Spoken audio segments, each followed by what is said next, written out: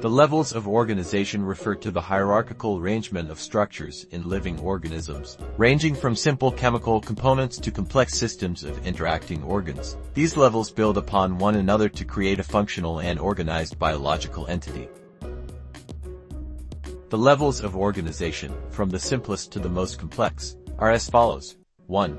Chemical level involves the interaction of atoms and molecules to form complex structures such as proteins and DNA. 2. Cellular level. Cells are the basic structural and functional units of living organisms. 3. Tissue level. Tissues are groups of similar cells working together to perform a specific function. 4. Organ level. Organs are composed of different types of tissues working together to carry out specific functions. 5. Organ system level.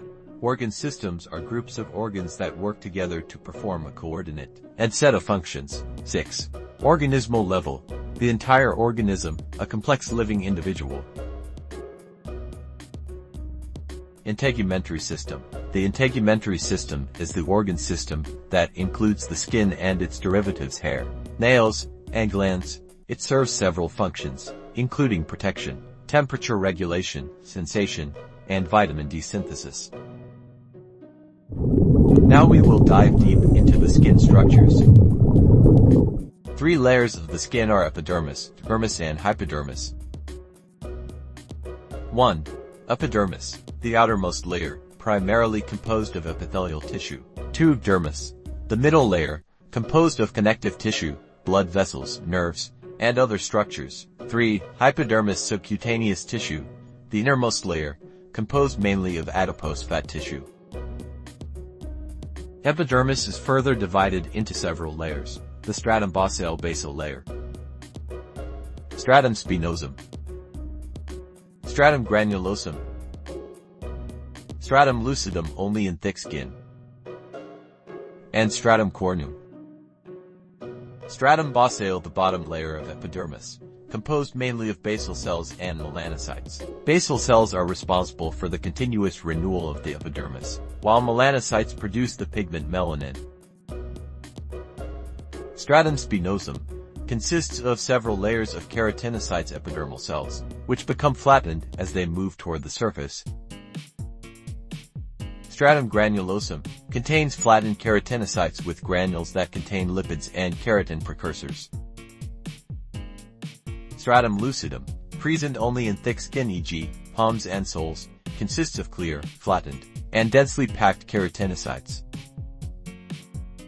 Stratum corneum, the outermost layer, composed of dead, flattened, and fully keratinized cells. It acts as a protective barrier against environmental factors. Melanocytes. Melanocytes are specialized cells located in the stratum basale of the epidermis. They produce the pigment melanin, which plays a crucial role in determining the color of the skin and provides protection against the harmful effects of ultraviolet UV radiation from the sun.